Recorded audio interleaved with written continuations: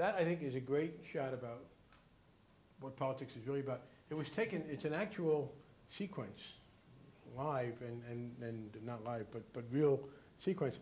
It was election night 1980, which was a very Republican year. It was the first year I ran for Congress.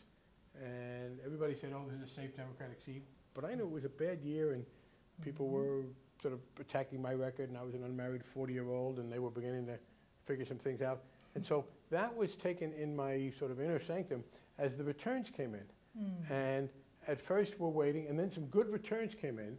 And so then you see these 2, 3 people choking me, basically saying, oh, you see, you were a jerk, you thought you were going to lose, and we knew you were going to win, and you aggravated us for nothing.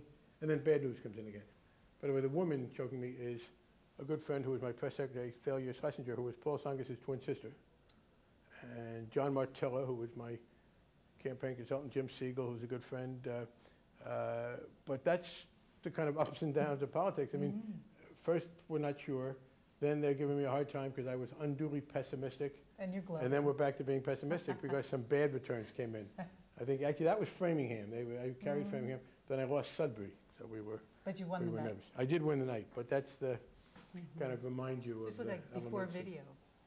Yes, that's right. Yes. You have to, if you run this really fast, you can flip it. And this one here? That one I'm very proud of, and it's an important story. You know, we talk a lot about coalition building between lesbians and gay men and other groups, and that's an example of how it works. In 1943, some people will remember, the United States did one of the worst things it ever did. It went to, the federal government went to California and rounded up Japanese Americans, people who were American, who were either born in Japan or whose parents were born in Japan, and locked them up in concentration camps for no good reason. I mean, it was the worst example of abuse. And I remember reading about that in college and saying, gee, what a terrible thing for my country to do. I mean, one of the people who did it was Earl Warren, great supporter of civil liberties, but they panicked and locked people up. And I became chairman of the subcommittee that was in charge of legislation whereby the United States paid claims against it for things that had been done wrong. And I worked with the 2 Japanese-American members of Congress at the time, Norm Mineta and Bob Matsui. And interestingly, they were both American-born members of Congress from California who had themselves been locked up. Norm was like 10 years old. Bob Matsui was about 1 year old. They'd been locked up with their families. And I was chairman of the subcommittee, and we got the bill through. In 1988, we got the bill signed into law. And one of my proudest moments, frankly, was to stand on the floor of the House of Representatives and read the official words of a piece of legislation. On behalf of this nation, Congress apologizes. I think that's a sign of real greatness. And we got the payment, and it was very important to the Japanese Americans. And what's relevant is that a few years later, the Japanese American Civic League, or Citizens League, which was the main active group behind this, had passed a resolution supporting marriage between gay men and lesbians. Not between a gay man and a lesbian, but between gay men on the one side and lesbians on the other. And because, as you know, the society has always allowed a gay man to marry a lesbian. That's right, we've seen it all over. There's the logical ones they don't allow. But the Civic League had done this, and some of the more conservative Japanese American groups decided this was a terrible thing and they wanted to repeal it. And they had a convention, I think it was in 1993.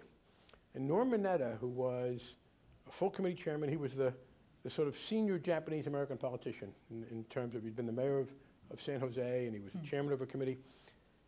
And you know, politicians don't usually get involved in the affairs of their own local civic groups or their own ethnic group because you make enough enemies here, you don't need to do that there.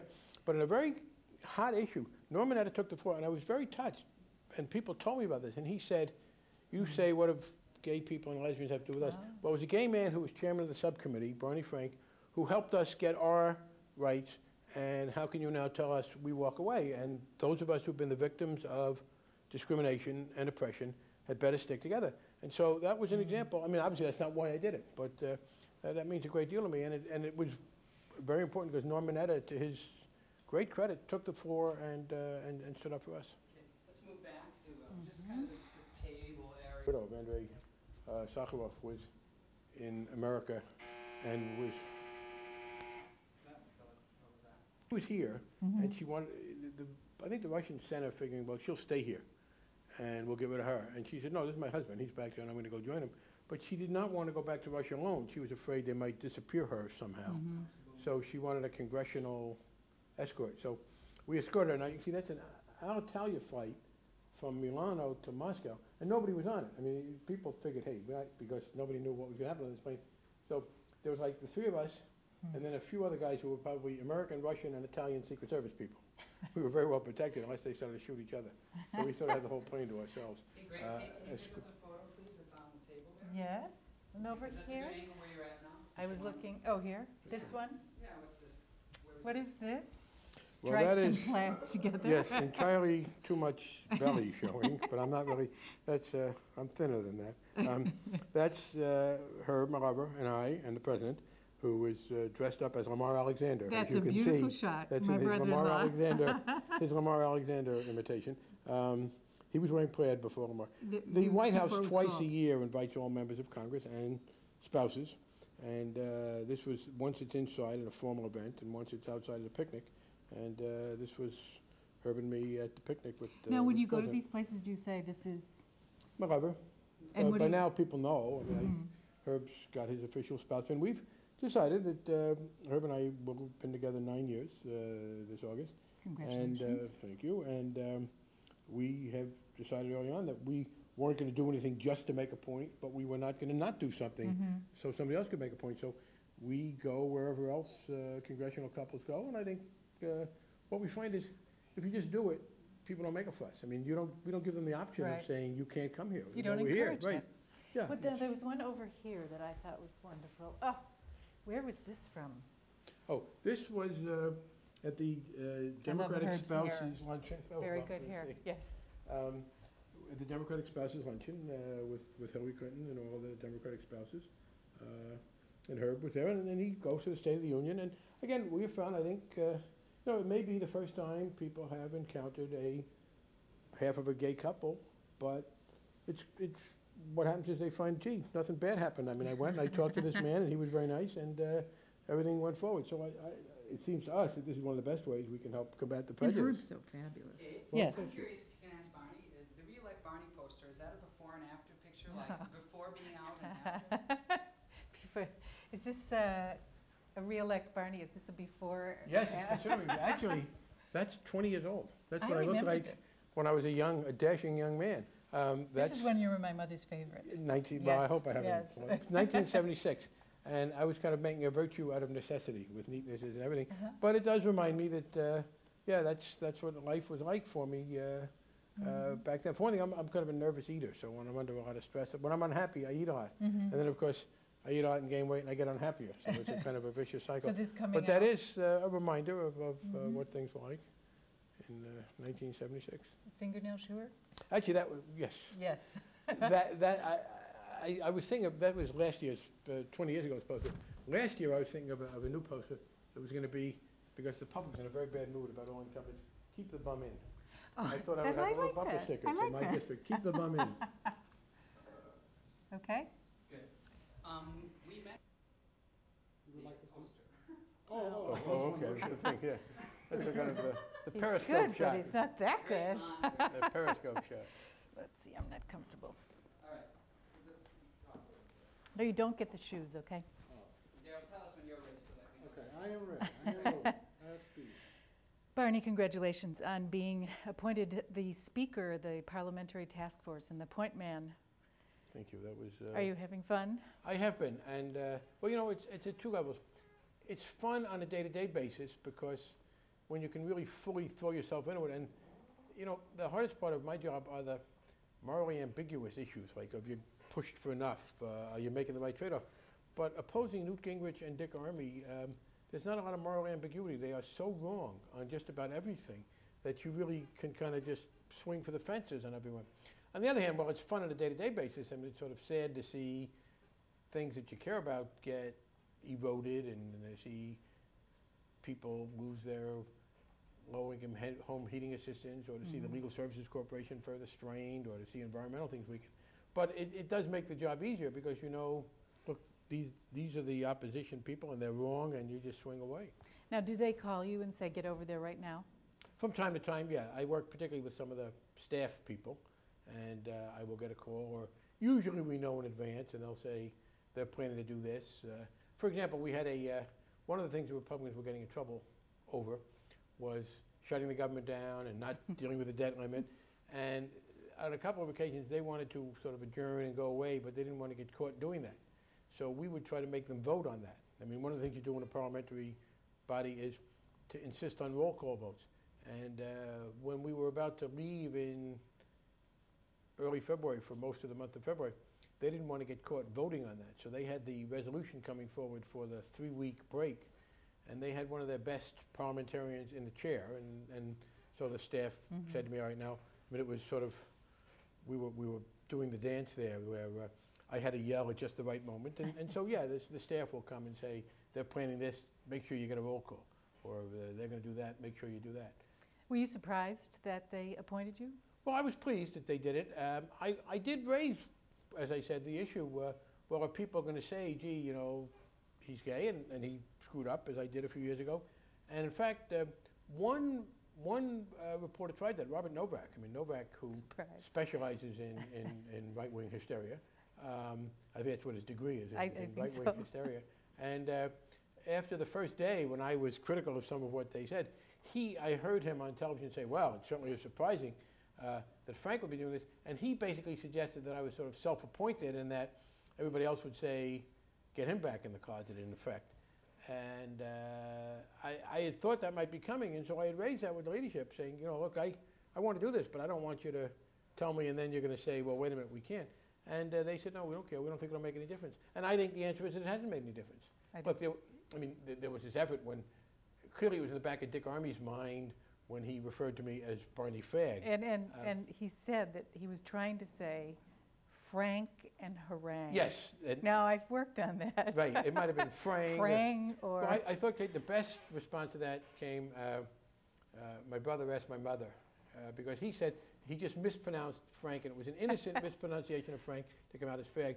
And so my mother acknowledged that, yes, she became Mrs. Frank 59 years before that. And she said in the 59 years, no one had ever introduced her as Elsie Fag. So she was disinclined to believe that that was a simple mispronunciation. But it was clear when Armey said that. But what? And no one said anything about his name. No, certainly I wouldn't. And I thought you were wonderful. I thought, very high level. I leave that yes. to you in your act. But the interesting thing was that when Armey said that, the roof fell in on him. And in fact, you got the greatest proof that he knew it was a mistake. He denied it. I mean, you know, I don't think he was being honest when he denied it, that it was in his mind. And so I think what happened was he did try it, or at least it popped out, and the reaction was so negative that nobody's tried it since. So I think that, you know, that's frankly one more step that we passed, that I was asked to take a kind of prominent controversial position. Some of them thought the fact that I was gay and that I'd been indiscreet a few years ago, that was going to discredit me. And the general public said, please, will you pay attention to the real things, and you know, this is not anything that we care about. Do you think that it's harmed you, though? I mean, what things do you think you've paid a cost for because you're out? Very little. And obviously I want to say that, you know, the benefits have been enormous, not just the personal benefits, but I wouldn't have met Herb if I'd come out. If I had, I think, you know, Herb has enough sense not to want to live a kind of half-life with someone who was in the closet, so our relationship would never have come across. And in a lot of ways, I think it's even helped politically, because I honestly believe that a lot of people, both in the general electorate and among my colleagues, admire honesty. And that's a benefit. If I had a chance to be in the congressional leadership, and it's probable that I didn't, you know, there's only a few people out there, that would have meant that I hadn't been. I mean, when I first came out to Tip O'Neill, it's kind of an interesting experience to sit there, and Tip was a lovely man and a very sympathetic guy. And he occasionally, he had his own way with words. At one point, when he'd heard the rumor that I was going to do that, he told some of his staff that he heard that I was about to come out of the room. Now, I don't know whether he felt that he would have needed a room to come out of, but he indicated to me that, well, he was sorry because he thought I might have been in the leadership. But, you know, even if that was the case, and it was a very long shot anyway, that's hardly a deprivation. And in terms of my ability to influence public policy or my ability to get reelected in my district, I haven't seen any negative effect. Now, the name Barney, it's not the PBS Purple Barney. No, although there is that, my Herb's niece used to say to her mother, no, I mean the real Barney, not Uncle Barney. So she would differentiate that way. And I do have a picture of me with my brother's daughter when she was 3 of me holding her while she shook hands with Barney. Very confusing for That's, yes, Yes. for them. Okay. Can we just do some reaction shots? You know, when the network people do you, the big network correspondents rarely bestir themselves unless you're like the president. So very often, if they're doing a story and I'm being interviewed, they send a pinch hitter. It's some member of the production staff asks you the questions and you answer, and then they dub the network anchor asking you, and you don't see, you know, it's you don't get a two-shot. You get me and then him or her. I don't trust anything anymore, do you? No, it's true. Well, it's funny, the media, they can be the worst. I mean, they talk about honesty, but then sometimes you'll be taping a show on Thursday that's to be shown on Sunday, and they will say, well, no, don't say Thursday, say, make believe this is Sunday. But Yeah, then that way you get out of town. Right, Yeah. when you're not there. Thank God. Okay, that's good on reaction.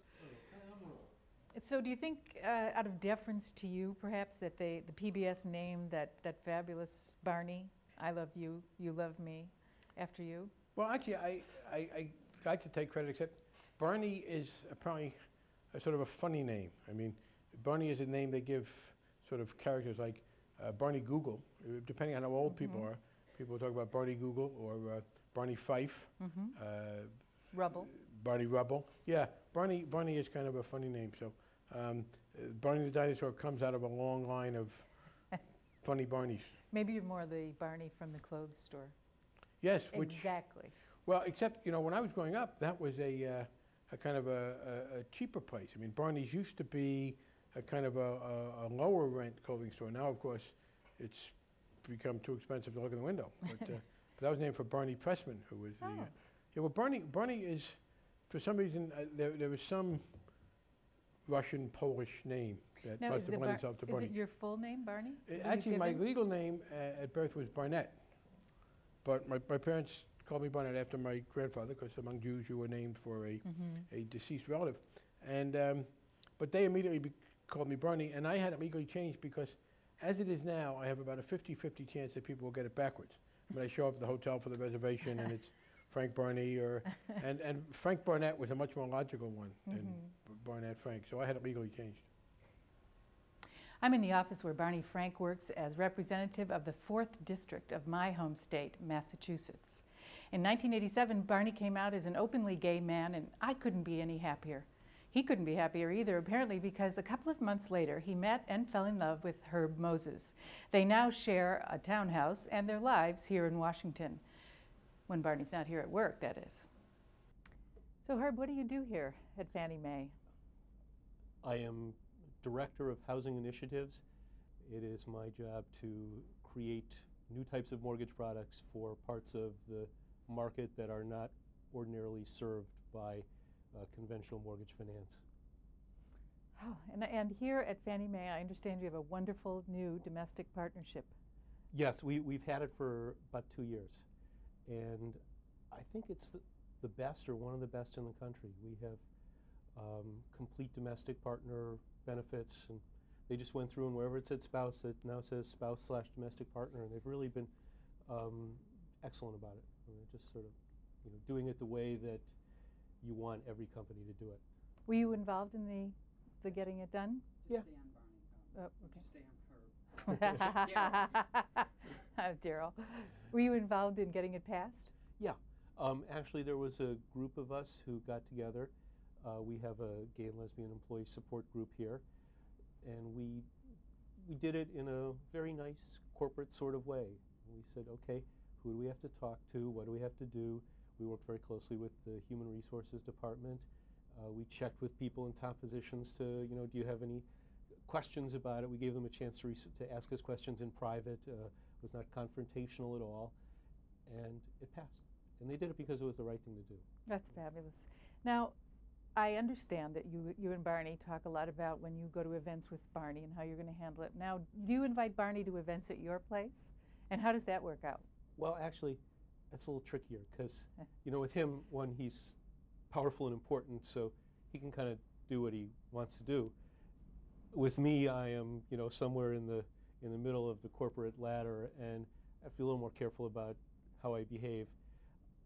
I've actually found that the biggest issue is not the gay thing, it's the congressman thing. Like, I mean, he's you know, if you have two people standing there, like Barney and me standing together at a conference, you have this problem. Very often the situation is we talk about Barney bringing you to events. What's it like to bring Barney to some of your events? Well, it's actually a little trickier for me because Barney is important and powerful, and he can do whatever he wants. I, on the other hand, am somewhere in the middle of the corporate ladder, and this makes it a little more tricky for me to figure out what I should do. It's actually less difficult from the gay side of things than it is just for the congressman side of things.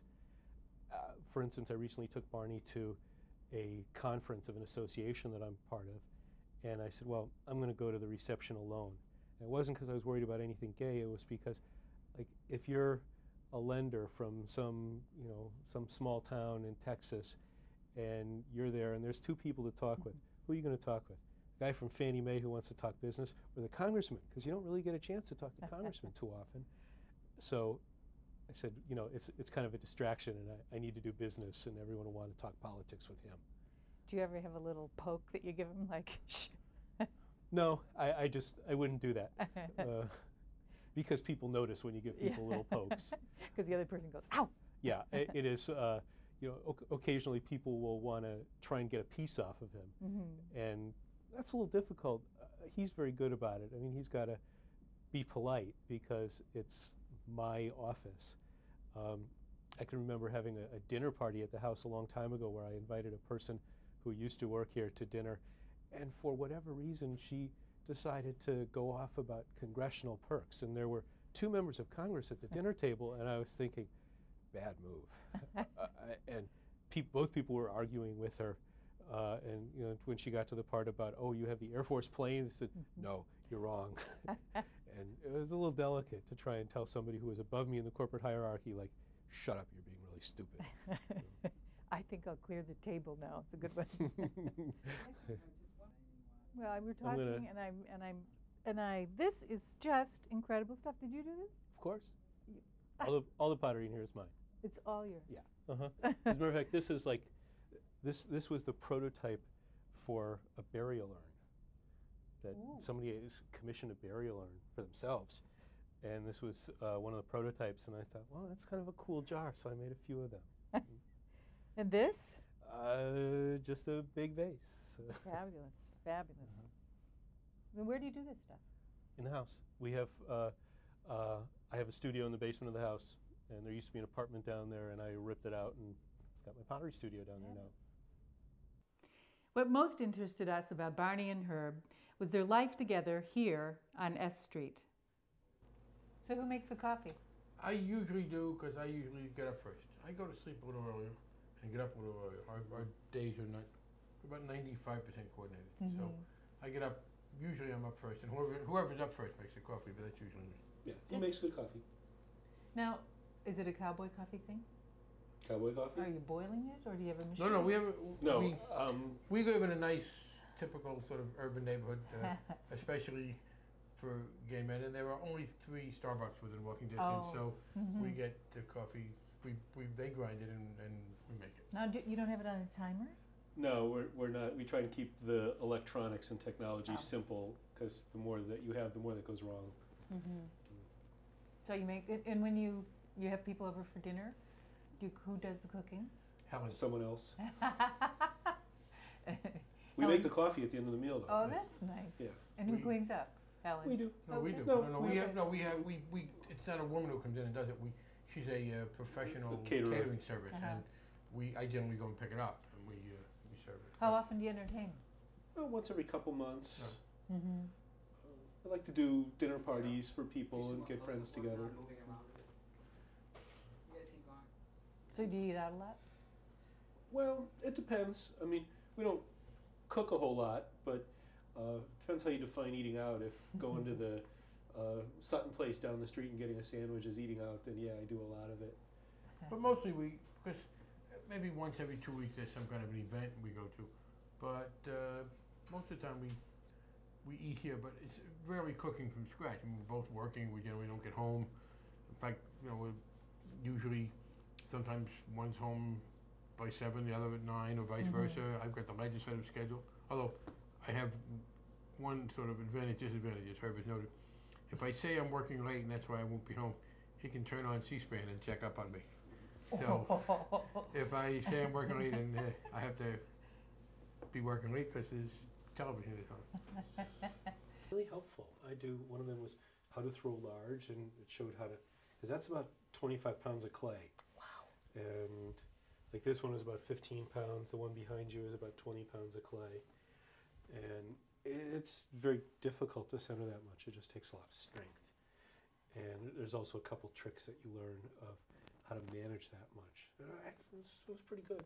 So basically, if the Fannie Mae thing, if the representative thing doesn't go, Do it here, that's right. we're going to be selling. I can always support us Okay. as a Alright. potter. That's right. Okay. Yeah. Live by- A lot of people have successfully done that. I think that and food stamps would probably get us through. Yeah, I think so. And certainly Barney has worked with a number of, well, psychoceramics, crackpots. And so I think you'd be comfortable. What does that mean? I've always loved that.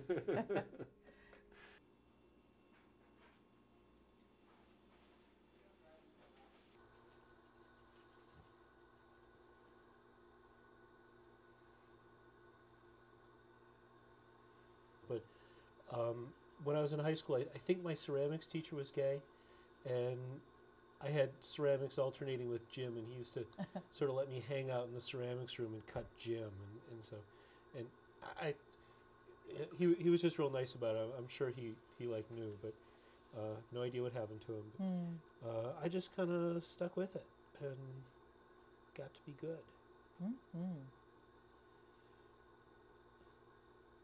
I'm really glad I did. I decided, like, at some point in my life, I was like, should I become a potter or should I do something else? And I got an MBA, but if I hadn't have done that, I never would have been able to afford to have my own studio.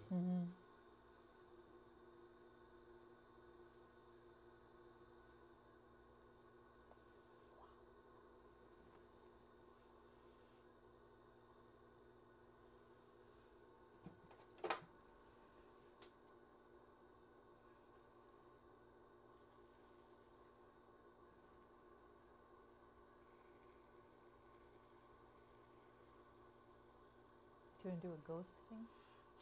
No, it's you get all messy. Oh, okay.